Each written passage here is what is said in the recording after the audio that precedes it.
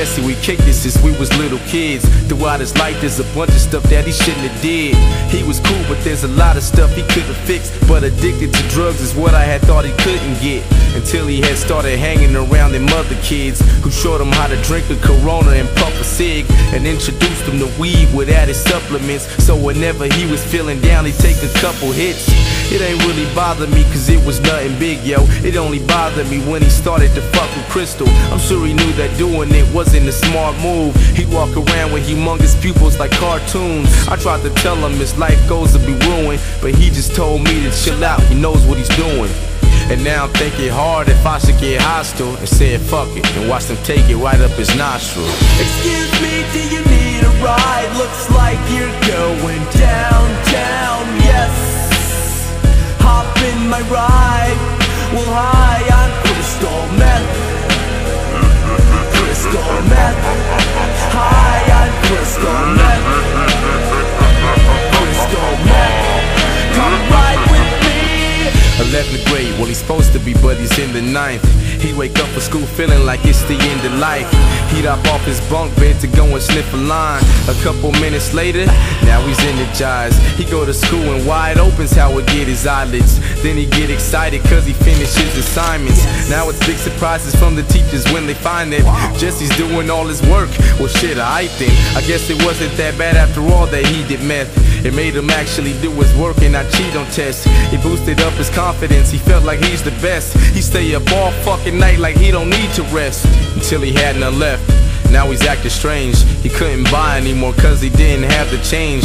So he sold his Xbox and his whole rack of games. I never thought that the crystal could make him act this way. Excuse me, do you need a ride? Looks like you're going downtown, yes.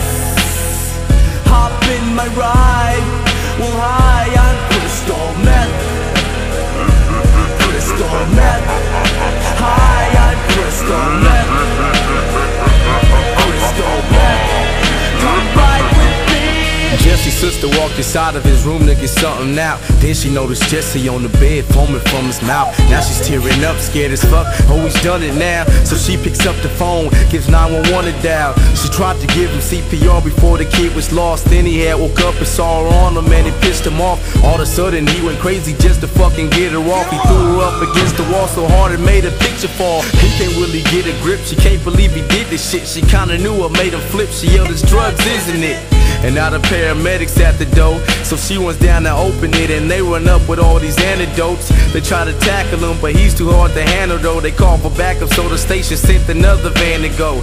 When they arrived, he was spitting in their face and eyes, so they injected him until he had a stable mind. They told his sister that it's time for them to take a ride. You lucky that your brother made it cause he almost died. She went up to say bye, but he must have dozed off. And I barely pulled up when the truck drove off from our apartment buildings, so I didn't see crap. And I didn't get to see him till he got out of rehab. Even when he got out, he was still depressed, until he heard a little tiny voice in his head that said, excuse me, do you need a ride? Looks like you're going downtown, yes. Hop in my ride. Well, hi, I'm crystal meth. Crystal meth. Hi, I'm crystal meth.